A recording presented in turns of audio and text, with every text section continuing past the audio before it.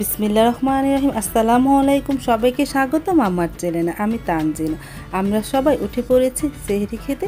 এখন বাজবে 3টা 10। আমি উঠেছি আরও আগে, 2:45 বাজে উঠেছি। উঠে তাহাজ্জুদ নামাজ পড়ে সব কিছু গরম করেছি, তারপরে ছেলে মেয়েদের ডেকেছি, তারপরে সবাই খেতে বসে পড়লাম। আমার হাজব্যান্ড এখন থেকে ঘুম থেকে ওঠে না, সে একটু পরে ওঠে।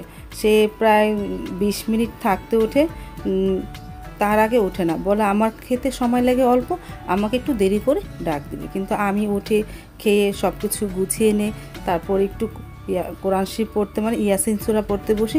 এই জন্য আমি একটু তাড়াতাড়ি উঠি আর তাড়াতাড়ি খেয়ে নিই।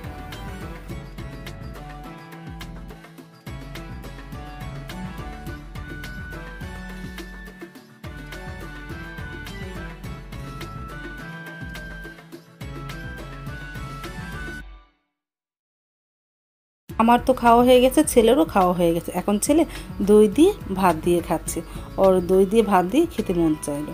আমি বলি তাহলে তুমি খাও। আর মেয়ে তো খাওয়া হয়ে গেছে।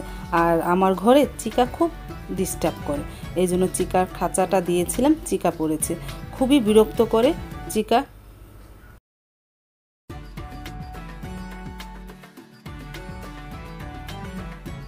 আমার তো খাওয়া দাওয়া হয়ে গেছে, ব্রাশও হয়ে গেছে। তারপর অজু করে আমি এখন ইয়াসিন সূরা পড়তে বসলাম। আর আমার হাজব্যান্ড এখন তুই উঠেনি, তার একটু পরে ডাক দিব। আর ছেলে আর মেয়ে দাঁতটা ব্রাশ করে নিতেছে।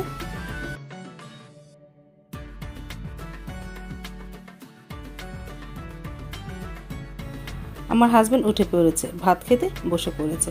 প্রথম অল্প কয়টা তরকারি দিয়ে খায়, পরে দুধ ভাত খায়। দুধ ভাত না খেলে তার ভালো লাগে না। সে তরকারি দিয়ে অনেক সময় খায়ও না, কিন্তু দুধ ভাত খেয়ে সে রোজা রাখে। জায়নামাজ বিছিয়ে রেখেছি, এখনই আজান দিয়ে দেবে। আমরা দুইজন দাঁড়িয়ে যাব, মা ও মেয়ে।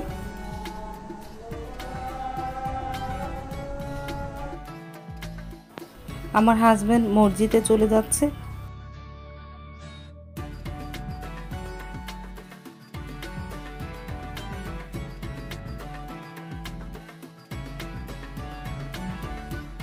নামাজ শেষ, এখন শুতে এসে পড়লাম।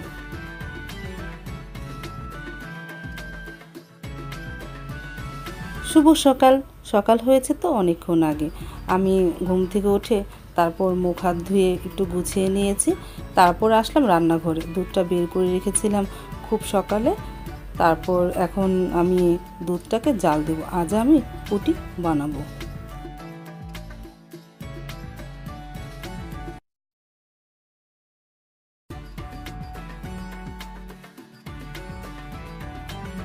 তারপর গতকাল রাত্রে তো আমি দুধ জাল দিয়ে টক দই পেতেছি। এই যে এখন টক দইটা বের করলাম। আমার টক দই সবসময় উপরে একটু পানি ভাবটা থাকে আর নিচে হলো দইটা থাকে। এই দেখো উপরে একটু পানি ভাব থাকবে, জানি না কী জন্য এটা হয়। আর নিচে তো দইটা হয়ে গেছে, এখন আমি ফ্রিজে রেখে দেব। পুডিংয়ের জন্য 4টা ডিম নিয়েছি আর 1 কাপ চিনি নিয়েছি। এখন এগুলো আমি ব্লেন্ডারে ফেটে নিব।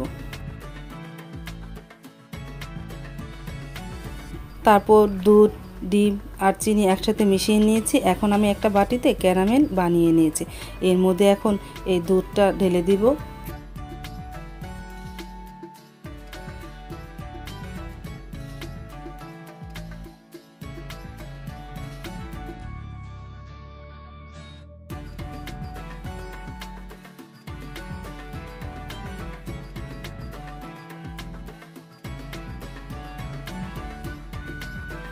প্রেসার কুকারটা চুলায় বসিয়ে দিলাম, তার মধ্যে পানি দিলাম আর পাত্র ধোয়ার জন্য একটা ছাঁকনি দিয়েছি। এর মধ্যে বসিয়ে দিলাম মানে বক্সটা। এখন আমি ঢাকনাটা লাগিয়ে দেব, প্রায় আধা ঘন্টা পর জাল দিব। তারপরে চুলা জালটা নিভিয়ে রাখবো আধা ঘন্টা বা 20 মিনিট। এই যে আমার পুডিং হয়ে গেছে। আমি আধা ঘন্টার পর চুলা জালটা নিভিয়ে রেখেছিলাম, তারপর কিছুক্ষণ পর খুলে নিয়েছি। এখন টিফিন কারিটা তুলে নিয়েছি। এখন অনেক গরম, আমি এখন কোনো পাত্রে ঢালতে পারবো না, একটু ঠান্ডা হলে ঢালবো।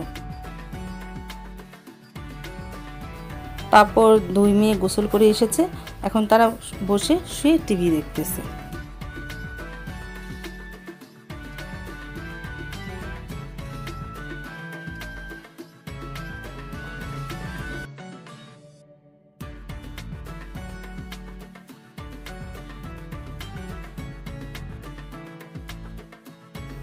আমার পুডিংটা ঠান্ডা হয়ে গেছে, এখন আমি একটা প্লেটে ঢেলে নিতেছি।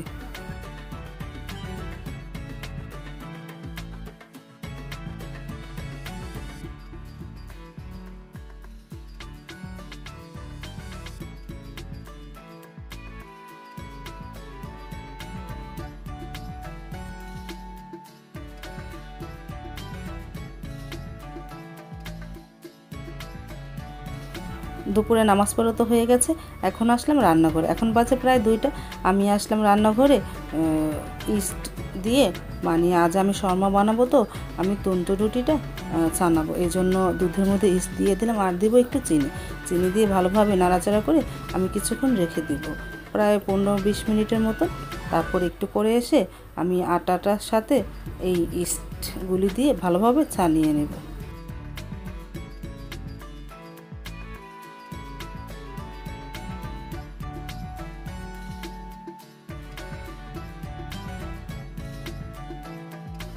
প্রায় 20 মিনিট পরে আমি আসলাম। এখন আসার পর আটার মধ্যে আমি নিলাম একটু লবণ আর নেব একটু তেল। তেল দিয়ে ভালোভাবে মেখে তারপর আমি গুলিয়ে নিয়েছিলাম দুধের সাথে ইস্ট, সেগুলো এখানে দিয়ে আস্তে আস্তে আমি আটাটা সানিয়ে নেব।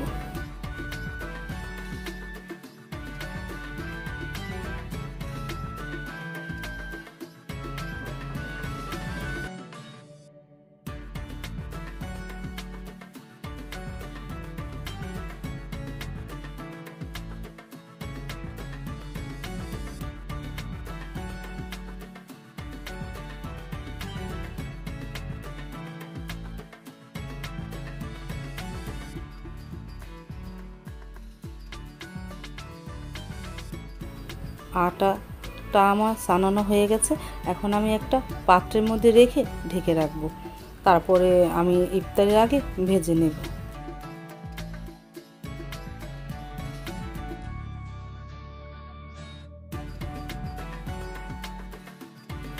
তারপর আমি দেখি আমার ছোটো মেয়ে কাঁঠাল খাচ্ছে। ও কাঁঠালে তো অনেক পছন্দ তার, ফ্রিজে রেখে দিয়েছিলাম, গতকালকে কাঁঠাল এনেছিল, সেই কাঁঠাল এখন আবার খাচ্ছে।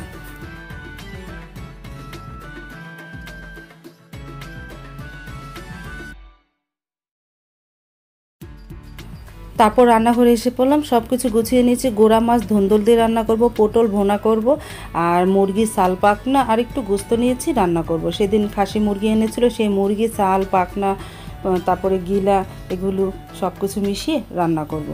আর এখানে আছে মুরগির থৈল গোস্ত, আমি শর্মার মাংসটা কেটে নিয়ে পরে ম্যারিনেট করে রাখবো।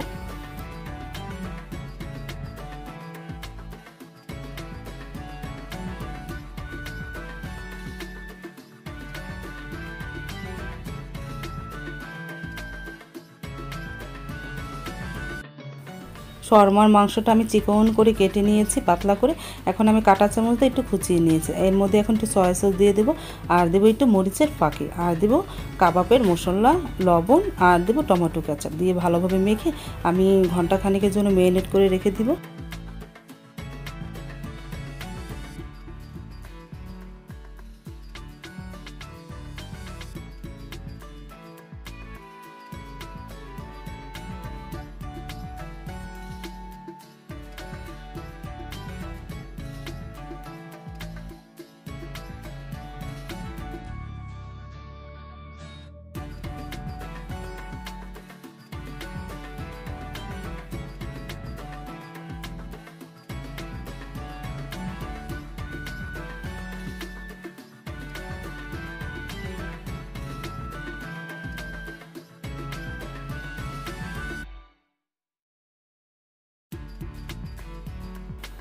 তারপর দেখি 2 মেয়ে শুয়ে শুয়ে মোবাইল টিপতেছে আর টিভি দেখতেছে।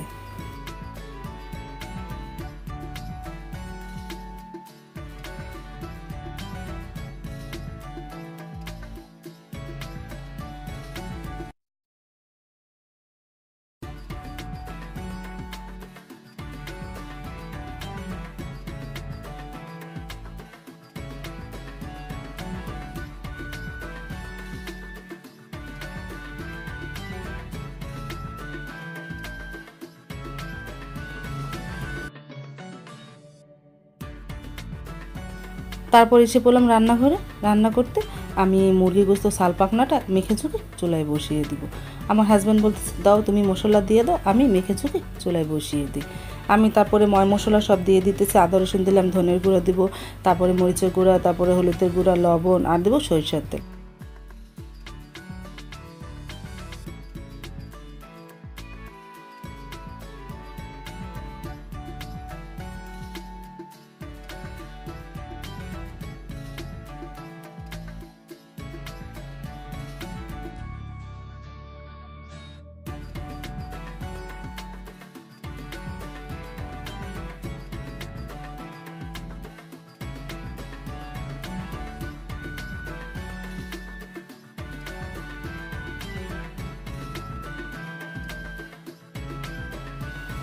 সব কিছু দেওয়া হয়ে গেছে, এখন ভালোভাবে মেখে পরিমাণ মতন পানি দিয়ে চুলায় বসিয়ে দিব।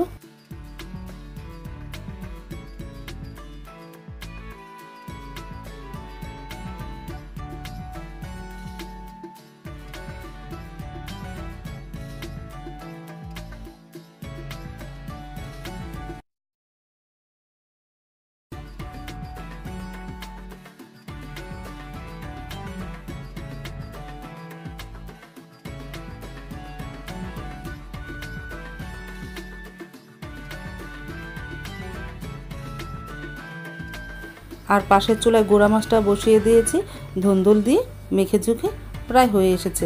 আমি ঝোল আর একটু শুকানো হবে, তারপর নামিয়ে রাখবো।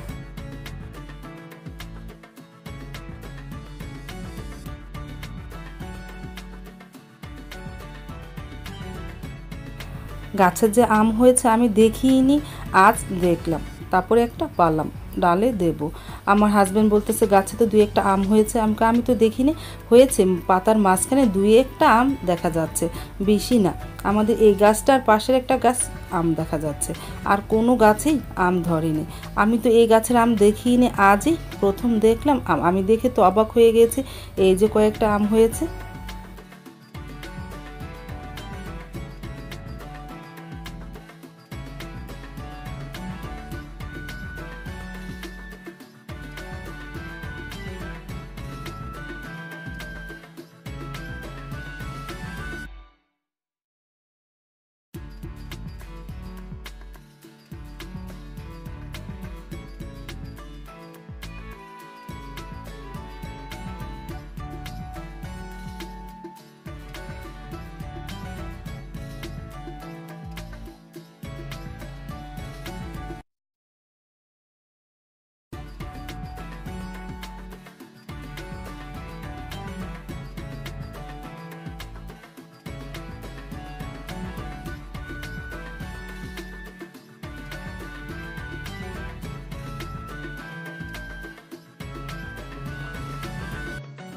মুরগি গোস্ত তরকারিটা প্রায় আমার হয়ে গেছে। আমি শুধু ওই যে পানি দিয়েছি আর পানি দিই না, দেখো কত তেল ভেসে উঠেছে।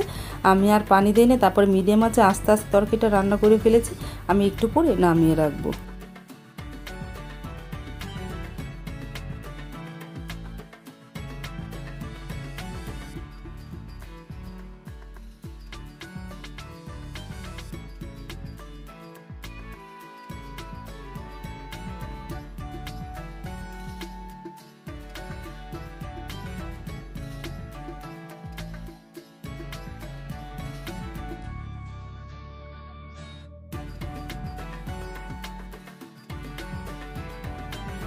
এই যে আম পেড়ে এনেছি একটা, সেই আমটাকে আমি আজ ডাল দিয়ে রান্না করব। ঘন ডালে আম দিলে খেতে ভালোই লাগে। দুপুরে রান্না আমার হয়ে গেছে, পটল ভুনা করেছি, গুঁড়া মাছ ধুন্দুল দিয়ে রান্না করেছি, তারপর মুরগি গোস্ত রান্না করেছি, আর ঘন ডাল রান্না করেছি।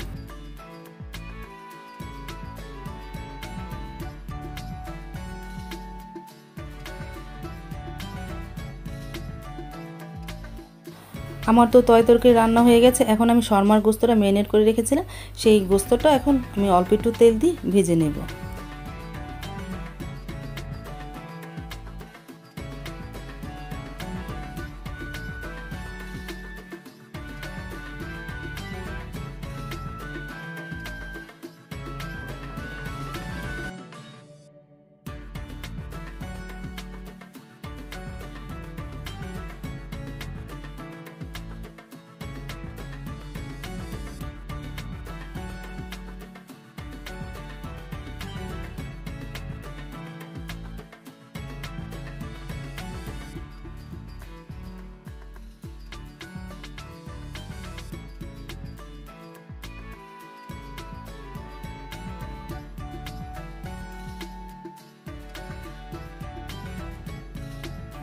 মুরগি গোস্তটা আমি এপিট ওপিট করে ভালোভাবে ভেজে নিয়েছি।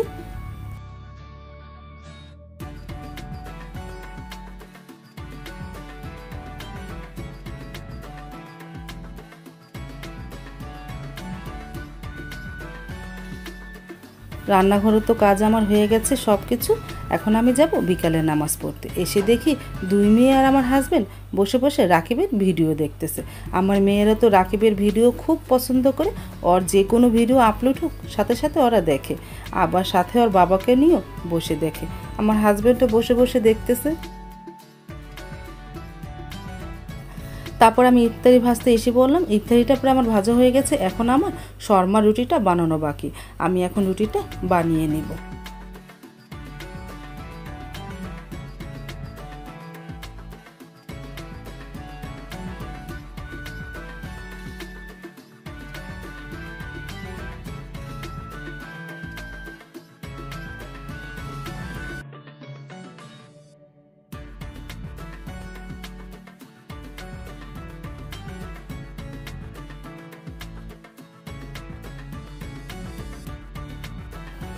রুটিটা বানানো হয়ে গেছে, এখন আমি তার মধ্যে দিয়ে আস্তে আস্তে অল্প জালে ভেজে নেব।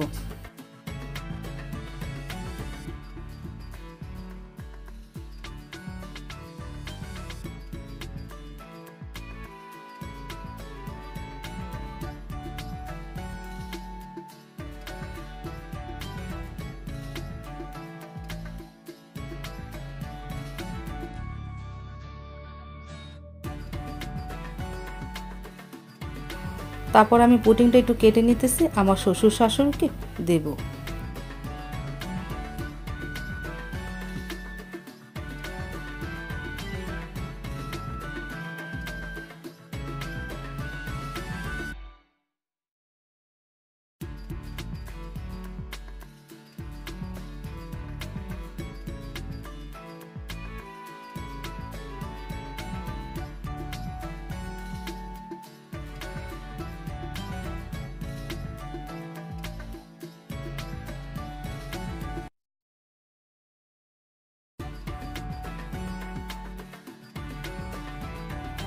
শর্মা রুটিগুলি আমার ভাজা হয়ে গেছে, এখন আমি এর মধ্যে মাংস কিমাগুলি দিয়ে তারপরে পেঁচিয়ে নেব।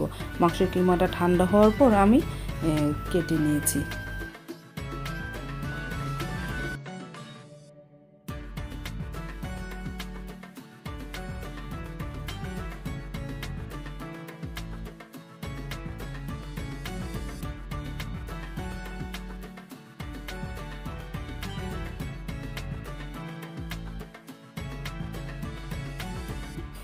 শর্মা রুটির মধ্যে আমি একটু টক দই মেখে নিতেছি। তারপর এর মধ্যে আমি শসা, তারপরে গাজর আর দেবো কিমা দিয়ে, তারপর আমি এখানে কাঁচা পেঁয়াজটা দেবো না, আমার ছেলেমেয়েরা অতটা পছন্দ করে না। আমি সসও দেবো না, ওরা বলতেছে সস দিও না, আমি যখন খাবো তখন সসটা দিয়ে খাবো। আমি এর মধ্যে শসা, গাজর আর কিমাটা দিয়ে এখন পেঁচিয়ে নেব। তারপর টিস্যু পেপার দিয়ে পেঁচিয়ে নেব।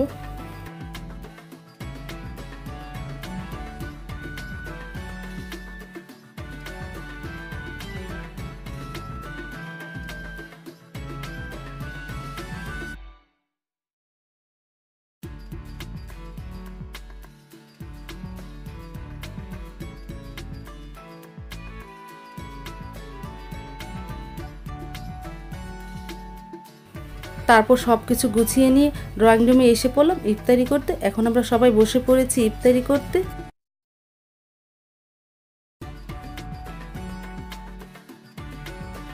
ও আরেকটা জিনিস বানিয়েছি, টক দই দিয়ে ঘোল বানিয়েছি।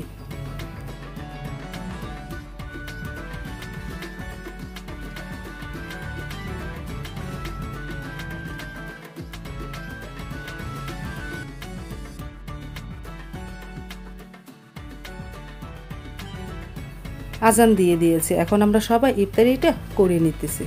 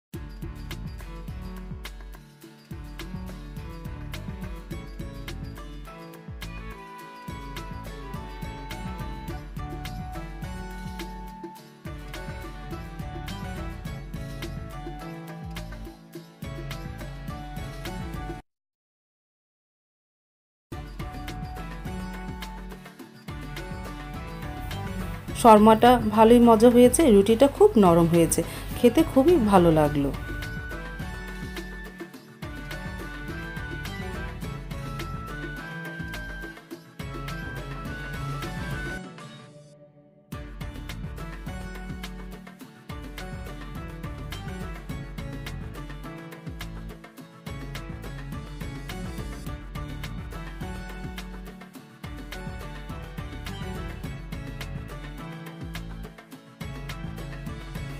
তারপর সবার লাস্টে আসলাম মুড়ি মাখা খেতে। আজ তো সারাদিন কাজে গেল।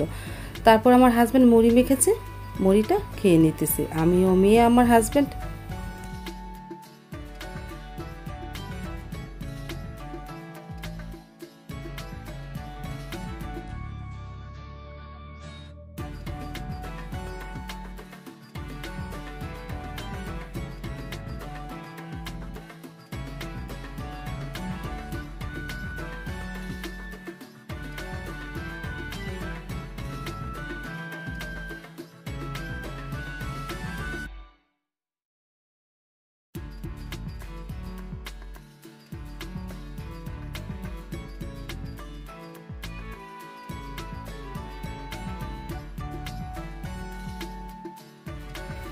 তাহলে আজ এই পর্যন্তই। ভালো থেকো। খুদা হাফেজ। আসসালামু আলাইকুম।